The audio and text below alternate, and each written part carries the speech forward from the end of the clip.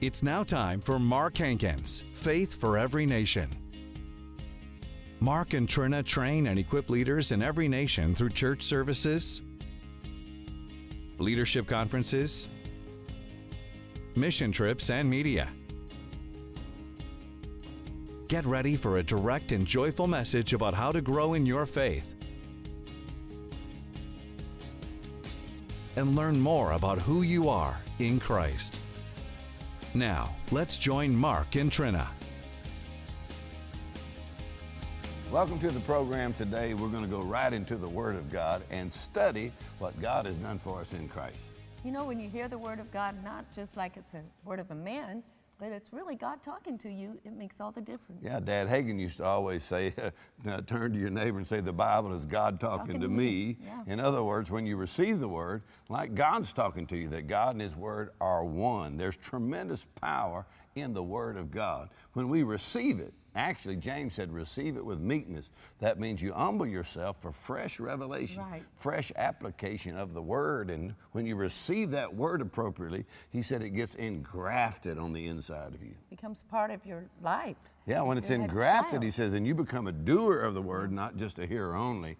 I like to say it this way, that when you act on the Word of God, God makes Himself responsible for your results. Wow, that's good. Yeah, the moment you act on the Word, then it's God's Word, and God watches His Word to perform it. So He's really waiting for us to speak His Word. Yeah, and what all's in the Word? Oh, I love 2 Peter chapter 1, where it says, according as His divine power hath given unto us all things that pertain to life and godliness through the knowledge of Him who has called us to glory and virtue, whereby are given unto us exceeding great and precious promises, that by these we might be partakers of the divine nature, having escaped the corruption that's in the world through lust. In other words, in the mind of God, He has already given to us everything that pertains to life and godliness through the knowledge of His Word. That's right.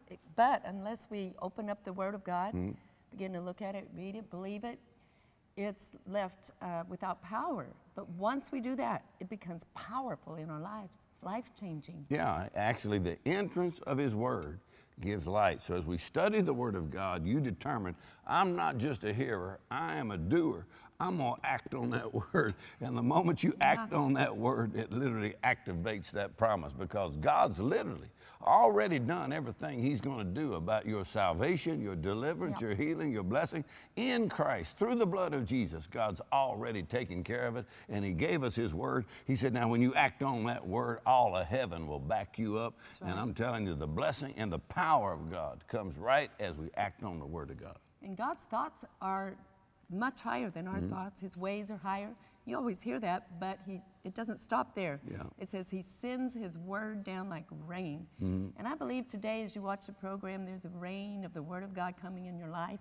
It's changing your mind, and there's some new productivity in your life coming forth. New things healing. spring forth. Yeah. Yes, maybe your marriage, your family, your finances, a way of thinking. God's Word is His way of thinking. Yeah, we think God's thoughts. So I always like to say, if you want to study the mind of a genius, read the Bible, because that's God's mind, God's thoughts. That's the mind of Christ. You can think just like God, and you'll get some God kind of results. So we want to go right into the service today as we study the Word of God, and you determine, I'm going to act on that Word. 1 Corinthians 6:17, you know this verse, he that is joined unto the Lord, he that is joined unto the Lord is one spirit. So now he's given you definition of what part of you actually is the new creature. He said it's your spirit that was born again. You have the same body, come on, and you have the same mind. He said, but the real you, your spirit man, your spirit. You are a spirit, you have a soul, and you just stand the body. But the real you, your spirit, is joined to the Master. Yes, sir. Joined to Christ. Amen. Amen. And he said, and you form one spirit. Amen. Amen. Joined to Him. So what does it mean to be in Christ as you're joined to Him? In other words, you didn't get saved apart from Him. You actually were joined to Him. Now, the Amplified Bible will say it this way: if any man is in Christ. The Amplified will say, if any person is engrafted into Christ. Engrafted. In other words, Amplified says, all right, let's put this word here. If any person, when you make Jesus your Lord, you get engrafted into Christ. Amen. It's your spirit, come on, that is joined to Him. Yes. Praise the Lord. Come on, so the devil's got to keep you in the natural or in the flesh. He cannot whip you the moment you step right over and start declaring who you are in Christ, spiritual reality. Your spirit is joined to or engrafted into Christ. So what does it mean to be engrafted into Him? You just look up the dictionary, and here's what it will say.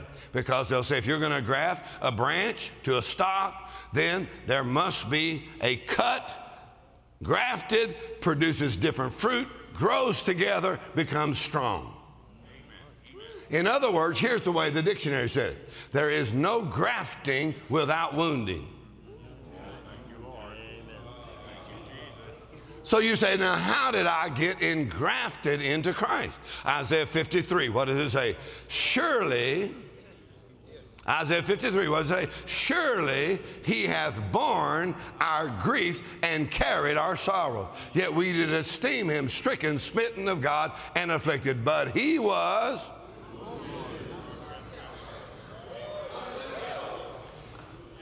He was wounded for our transgressions, bruised for our iniquities. The chastisement of our peace was upon Him, and by His stripes we are healed. Or, when He was wounded, you and I got engrafted.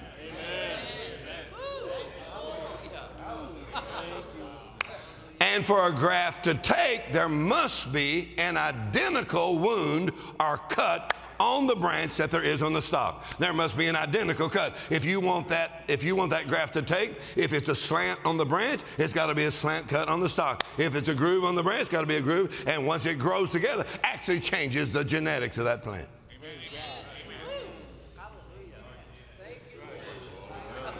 So when Jesus was wounded, He was cut with the same identical condition. Oh, come on now. I said He was cut with the same identical condition that you and I had. He took our sin, our curse, our shame, and died our death. And when He was wounded, we were engrafted. So Paul says if you were there in His death, you had to be there in His resurrection. In other words, the significance of the resurrection is determined by the nature of His death. You know what that means? That means if His death was His death, then His resurrection was His resurrection. But if His death was our death, His resurrection was our resurrection. Thank you, Lord. Amen. Y'all still with me here? Amen. Woo! All right, go to Romans 6:6 real quickly here. Knowing this, everybody say, I know this. Knowing this, Romans 6:6, knowing this, that our old man, we're going to have to do some of that guy, huh?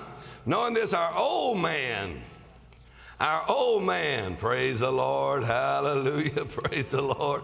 Our old man. Who's the old man? Well, he's really talking about Adam and the race produced by Adam. Our old man was crucified with Him that the body of sin might be destroyed, that henceforth we should not serve sin. Amen. What's he saying? Same thing, Romans 6:6. Then he goes to reckon yourself to be dead indeed to sin, but alive unto God. Romans 6:14, for sin shall not have dominion over you. Amen. Where sin abounded, grace did much more abound. Here's what it says in Romans 5, verse 20.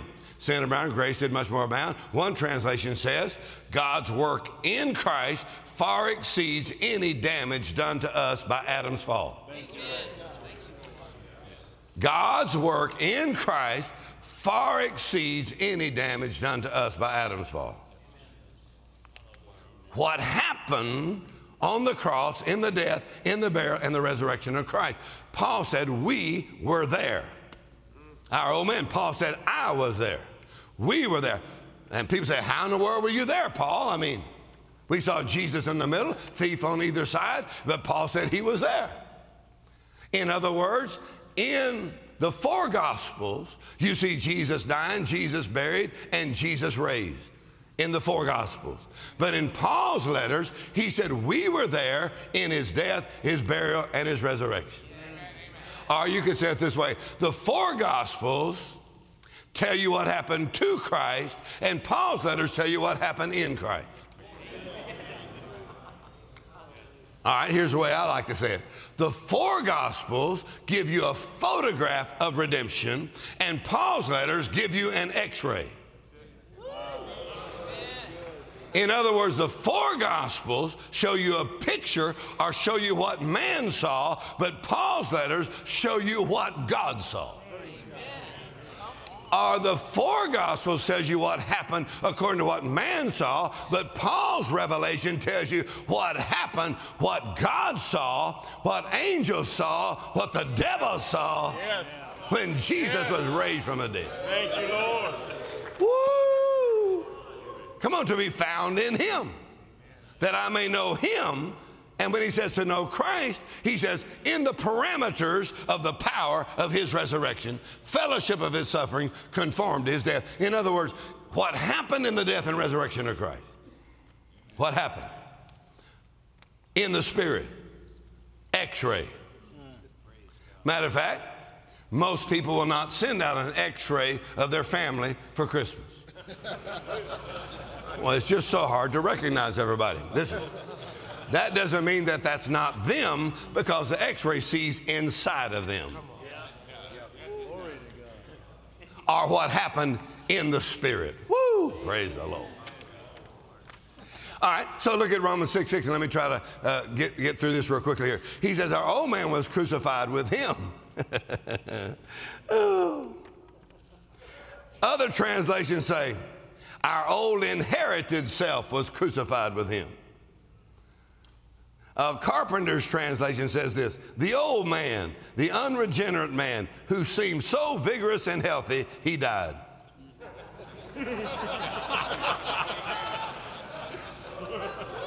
Let's go over that one more time. The old man, the unregenerate man, he seemed so vigorous and healthy, and he died. It had to be. He was a sinful fella.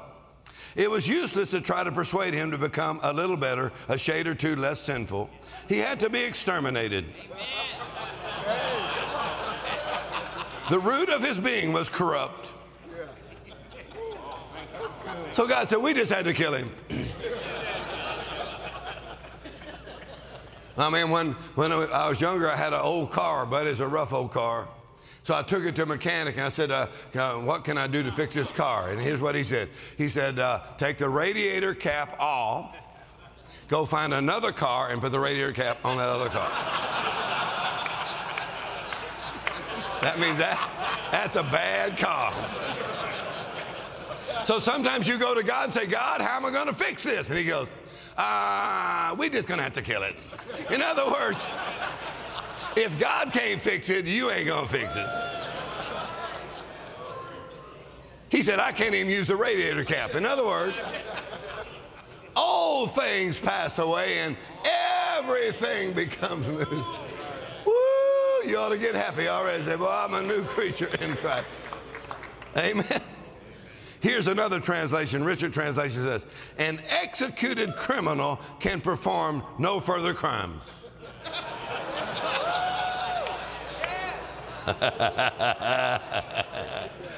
That's pretty good. One of my favorite jokes is, or favorite stories that a lot of people laugh at about 3 weeks later, was about the guy that got caught stealing horses, in the West. Wild West, got caught stealing horses. So they, brought him into the city center. They're going to hang him. So they're fixing to hang him. And before they were going to hang him, they said, do you have any last words? And he said, this sure am going to teach me a lesson. How many know a hanging will really teach you a lesson? In other words, that will bring some behavior to a total end. Probably all of his life, his mama said, this ought to teach you a lesson. He said, boy, this one's going to really teach me a lesson. So God took your old man, come on, the old person you used to be, and crucified him. So here's what Richard's translation says. An executed criminal can perform no further crimes. Therefore, by analogy, our former evil identities have been executed, so to speak. Our old rebel selves were exterminated. Woo! Praise the Lord. Amen. Our old inherited self. One translation says our old sin-dominated personality was destroyed. Knowing this, in other words, two ordinances in the church, water baptism and what we call communion, and both show our identification with Christ in his death, his burial, and his resurrection. Hallelujah. Amen. So he says, now your spirit is joined to Christ. Hallelujah. Your spirit's joined to Christ. You're in union with Christ. Everything Jesus has done for you. Now your confession of faith through the power of the Holy Spirit activates the reality of all that Christ has done for you. Amen? Amen. Amen. So now look at this. He says, my spirit's joined to Christ.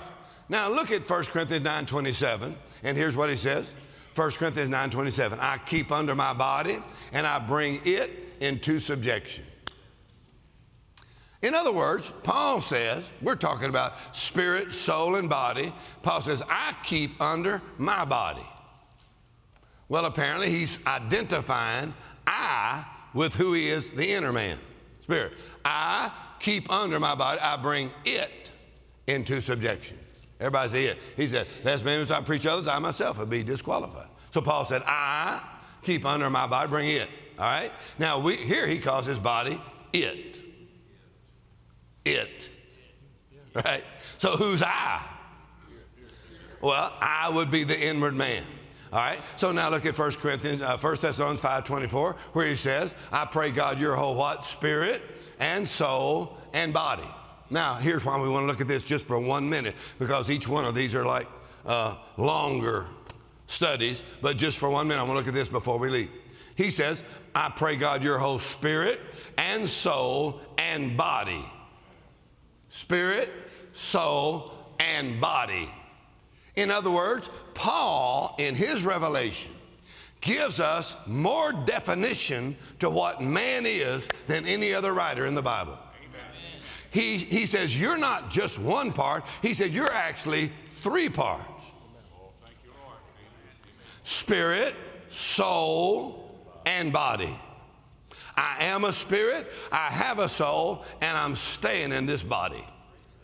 And he said, and God sanctify you wholly through the blood of Jesus. Through the power of the Holy Ghost, he sanctifies and makes you complete or whole in Christ. Spirit, soul, and body. That means to be filled with the Holy Spirit means not only you washed in the blood, but your spirit, soul, and body come under the influence of the Holy Spirit. Filled. Praise God. Amen. All right, now let me read this. This comes from James Stalker's book on the life of Paul, and I'll close with this. Can y'all handle this? All right, just let me know here. Here's what James Stalker says, the life of Paul, concerning spirit, soul, and body. He says, the nature of man, according to Paul, normally consists of three sections, spirit, soul, and body. In man's original constitution, these occupy definite relations of superiority and subordination to one another. The spirit being supreme, the body least important, and the soul occupying the middle position. Y'all still with me here? Yes. He said man originally was created. He said these three actually had. The spirit was supreme. Body least important, soul in the middle. And here's what he says. But when Adam sinned, the fall, not only did he die spiritually, but the fall disarranged the order. That's why people have identity conflicts. He said the fall, not only did Adam die spiritually, but the fall messed up the order. And all sin consists in the usurpation by the body or the soul to the place of the spirit. He said that's really the definition of sin. In fallen man, these two inferior sections of human nature, which together Paul calls the flesh, are that side of human nature that looks toward the world and time, have taken possession of the throne and completely rule the life, while the spirit, the side of man that looks toward God and eternity, has been dethroned and reduced to a condition of inefficiency and death. In other words, he says now when Adam died spiritually, come on, his spirit didn't cease to exist. He was in a spiritual death condition, but he said what happened is his body and his soul said, I'll take over here now.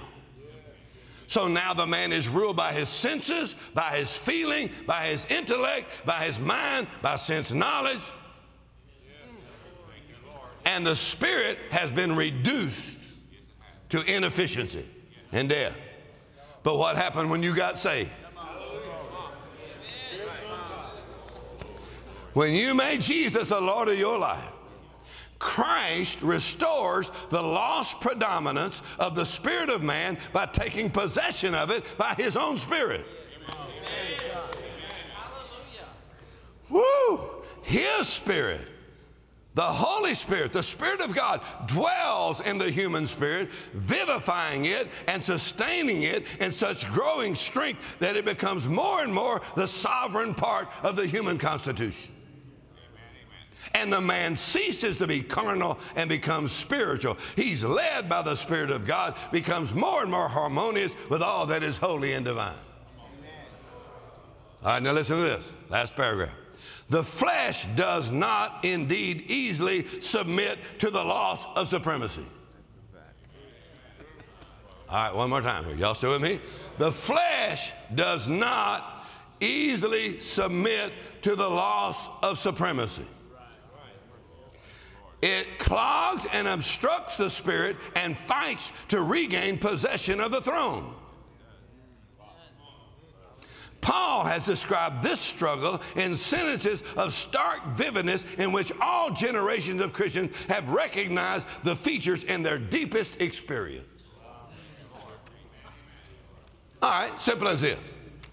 You made Jesus the Lord of your life. Come on, Spirit of God moves in you. Boy, you get happy at church on Sunday, right? You get full of the Word, full of the Holy Ghost.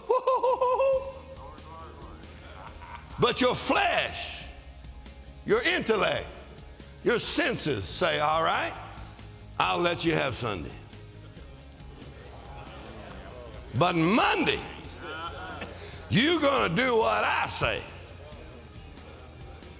Try to block, because when you as a believer function and live in the realm and the reality of spiritual things, the devil can't whip you not 1 minute.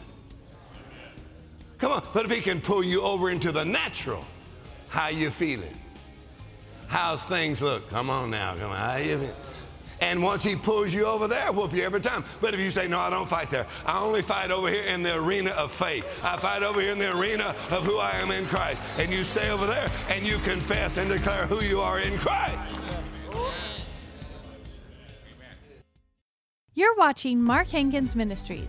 Many Christians talk about what they are trying to be, what they need to be, and what they are going to be. Dress yourself up in the reality of who you are in Christ, and this new man is renewed by supernatural information, knowledge or revelation. He said when you start getting a hold of the word concerning the new man, you dress yourself up in a new kind of thinking. God wants you to understand who you are and what you have right now in Christ. God is the master at changing people's identities. I'm not who my mama made me. I'm not who my past made me. I'm not who my problems made me. I'm not who circumstances made me. I am the workmanship of God, created in Christ Jesus. That's my identification. Learn who you are in Christ with the Power of Identification with Christ book and the 3-CD set, What Happened in Christ. Your gift of $25 or more will help Mark and Trina train pastors around the world. Order today. Call 318-767-2001 or visit markhankins.org. I trust you enjoyed the Word of God today. I always enjoy talking about God's word and receiving God's word, because he sent his word and it healed them. In other words, there's healing literally in the word of God. When we receive the word, he sent his word and it healed them. In other words, the word has the same power as the very presence of Jesus Christ. He sent his word and it healed them. We know that from Matthew chapter 8, when the centurion said, "Speak the word only, and my servant shall be healed." In other words, God's word in your mouth is just as powerful as God's word in his mouth. I heard Reinhard Bonnke say that years ago. I like to say, when you take God's word and put it in your mouth, then that's mouth-to-mouth resuscitation from God. You literally breathe in the life of God. And so the enemy wants to separate you from that word. But if you determine, I'm going to stay in the word, I'm going to act on the word, no matter how I feel or how things look, then literally that word will produce supernatural results in your life. You know, Paul said to hold fast to the profession of our faith. And one of the struggles that we have is holding fast. But the more we hear the word of God, the more natural it will become, because our minds will be renewed to the word of God. Amen. Hold fast means hold on to your confession of faith without wavering. In other words, keep agreeing with God. You may say, well, it looks like I'm not telling the truth. Well, for one thing, God himself cannot lie. He's telling the truth. So if you're in agreement with God, God's word in your mouth has creative power when you're speaking that word. So hold fast to the confession of what Christ has done for you, who you are in Christ, and what the word of God does in you mightily. Just continues to say, I agree with God. I am who God says I am. I have what God says I have. I can do what God says I can do. So he says hold fast to it means there may be a time of adversity, a time of challenge. Don't let go of it. Don't forget about it. Be conscious of the importance of your confession of faith in Christ, in his blood, in his name, and you'll find that word will work mightily. And we've got some powerful message, and we've got some powerful books. You've got to get this offer today and feed on the word of God day and night, and wow, you'll get some supernatural results. So you've got to get the word of God. So I encourage you to get this order today. Many of the nations we go to have very little access to the teaching of the Word of God. So we not only go there, but we translate and distribute our books so that pastors and leaders can continue to feed their faith. The Lord continues to open the doors in new countries and languages for our books to be distributed. Our vision is to have the message of faith translated in 100 different languages. We believe if we'll do our part in broadcasting on television, through website, social media, and the app, publishing books and CDs, that God will do his part and make sure that the message lands in the right place at the right time. Would you like to join us in this mission to strengthen the body of Christ internationally? Your monthly offering will help pastors and leaders around the world. Call 318-767-2001 or visit markhankins.org to become a World Missions Partner today. Download the Mark Hankins Ministries app today. On the app, you can watch our TV show, listen to the radio program, read the daily devotional, and see where Mark and Trina will be. You can stay connected to Mark Hankins Ministries wherever you are. Download the app today on any iOS, Android, or Windows device. Simply search Mark Hankins Ministries and start feeding your faith today.